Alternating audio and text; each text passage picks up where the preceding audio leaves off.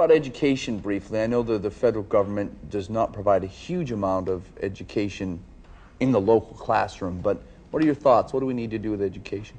Well, what we need to do is to strengthen the student loan program. I think if you ask people, are you in favor of helping students get through college by means of government loans, the overwhelming answer is yes.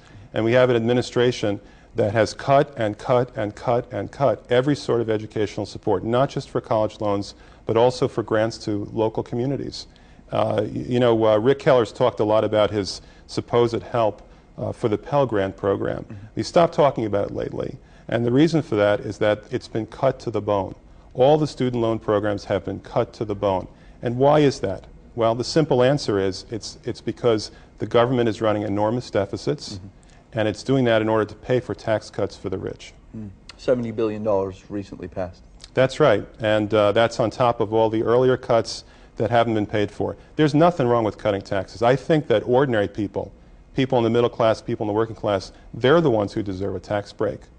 But what we've done is we've cut taxes on the millionaires, and we haven't found any way to pay for it. So we've gone from a situation 6 years ago when we were 9 years away from eliminating the federal debt entirely to a situation where we're borrowing $500 billion a year, which amounts to over $5,000 for every family of 4 in America. Okay, we're going to take a quick break, Alan. We'll be right back with more of these important issues here on Orlando Matters after the break.